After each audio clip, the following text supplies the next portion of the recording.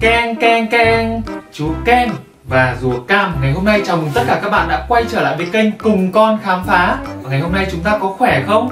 Ngày hôm nay chúng ta sẽ cùng với Rùa Cam xem rằng chúng ta sẽ tìm hiểu về kiến thức nào nhé. Ngày hôm nay Rùa Cam và chú Keng sẽ đưa chúng ta tìm hiểu về những loài chim to lớn nhất trong tự nhiên. Các bạn hãy cùng theo dõi để xem những loài vật nào mà chúng ta đã biết và chưa biết nhé. Đi thôi nào các bạn, let's go!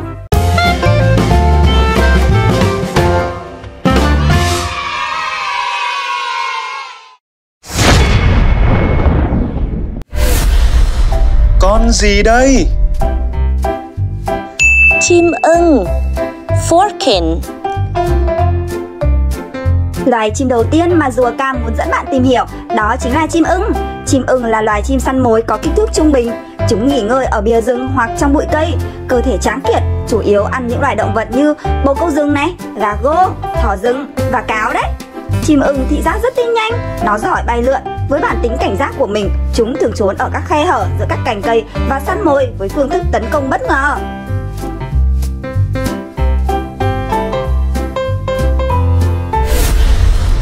Con gì đây? Chim đại bàng, Eagle.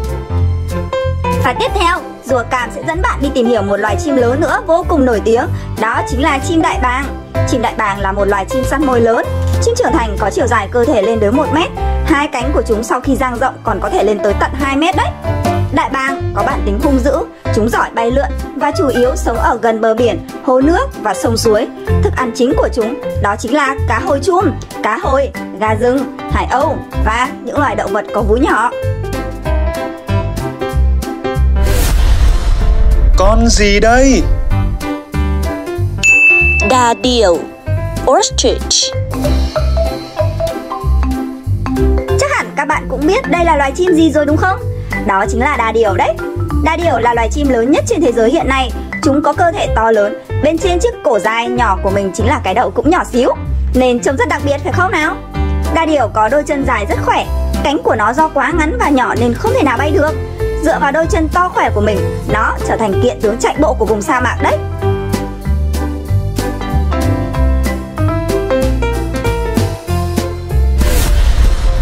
Con gì đây?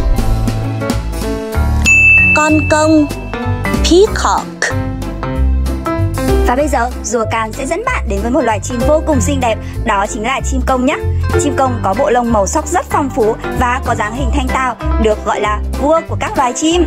Thông thường con công có đuôi dài và đẹp mà chúng ta vẫn hay nhìn thấy, đó chính là con công đực đấy. Còn những con công cái thực ra lại không được bắt mắt cho lắm. Chim công đực khi tìm bạn đời, toàn thân của chúng với bộ lông xinh đẹp đã phát huy tác dụng chính. Chúng xòe những chiếc đuôi quyến rũ của mình để làm đẹp cho bản thân mình và cũng nhằm thu hút sự chú ý của những con công cái đấy các bạn ạ. Con gì đây?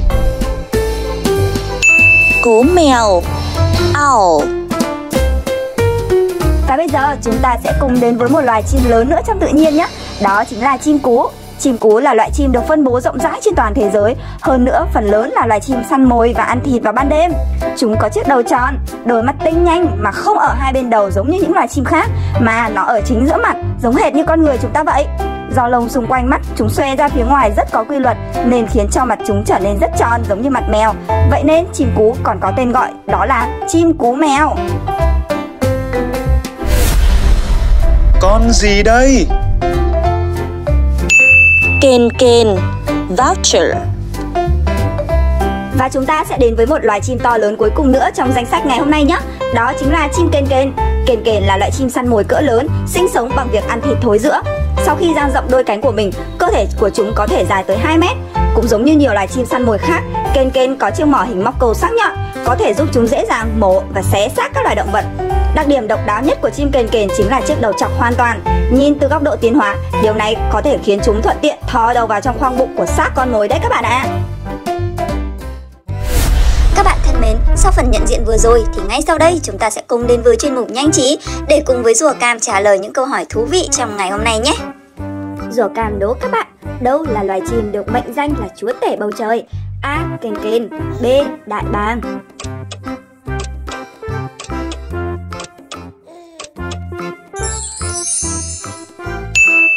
Và Và chắc chắn rồi, đáp án chính xác là đại bàng. Và tăng tốc lên nhé các bạn ơi. Đâu là loài chim không biết bay? A. Đà điểu. B. Cú mèo.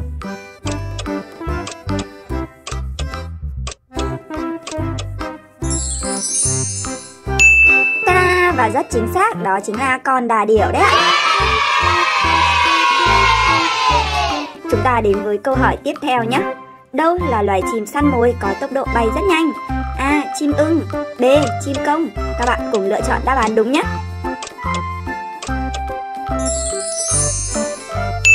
Và với câu hỏi này, đáp án chỉ có thể là chim ưng mà thôi, đúng không các bạn?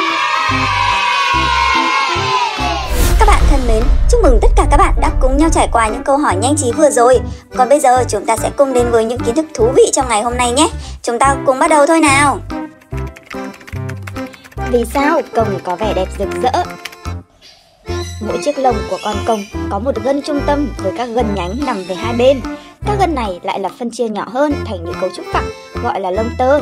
Bất kể lông có màu gì thì tất cả lông tơ đều có những tấm rèm phẳng cấu tạo từ nhiều sợi sắc tố hay còn gọi là melanin đấy các bạn ạ. Tuy nhiên số lượng các sợi melanin và khoảng cách giữa chúng không đồng nhất. Chính sự khác biệt này là nguyên nhân gây nên màu sắc kỳ ảo của đuôi công. Khi ánh sáng xuyên qua lông công, những kiểu sắp xếp khác nhau trên tấm rèm sợi sắc tố đã làm phân tán ánh sáng, tạo ra đủ màu sắc rực rỡ như xanh dương, xanh lục, vàng và nâu trên đuôi của con công đấy. Vì sao đà điểu không biết bay? Đà điểu là loài sống ở vùng thảo nguyên và sa mạc. Thực ra ngày xưa chúng cũng biết bay như những loài chim khác đấy. Tuy nhiên sau này do thấy trên mặt đất có rất nhiều thức ăn nên đà điểu đã chuyển xuống sinh sống ở trên mặt đất. Thức ăn của chúng là quả dại, cỏ và một số loài động vật nhỏ. Trải qua một quá trình dài biến đổi để thích ứng với môi trường, cánh của đà điểu dần bị thoái hóa, vì thế chúng không thể bay được nữa. Túm lông dưới cổ kền kền có tác dụng gì? Phía dưới cổ của kền kền mọc một túm lông tương đối dài, thoạt nhìn thì giống như một chiếc khăn quàng để giữ ấm cổ. Nhưng thực ra, tác dụng thực sự của túm lông này không phải là để giữ ấm, mà là tránh khi ăn làm bẩn lông của kền kền đấy các bạn ạ. Thật là thú vị phải không? Vậy là ngày hôm nay chúng ta đã cùng với Rùa Cam đi tìm hiểu về kiến thức những loài chim to lớn ở trong tự nhiên. Còn ngay bây giờ chúng ta sẽ cùng với Rùa Cam điểm lại những kiến thức thú vị trong ngày hôm nay nhé các bạn. Hôm nay chúng ta đã được dạo chơi và tìm hiểu về những loài chim to lớn nhất trong tự nhiên với những thông tin vô cùng thú vị. Thế giới động vật xung quanh chúng ta thật vô cùng phong phú phải không các bạn? Và chúng ta cũng đừng quên like, share và subscribe cho kênh Cùng Con Khám Phá để có thể theo dõi được những video thú vị hữu ích từ kênh nhé. Rùa Cam và chú Keng xin chào và hẹn gặp lại các bạn trong số tiếp theo của Cùng Con Khám Phá. Goodbye, see you again.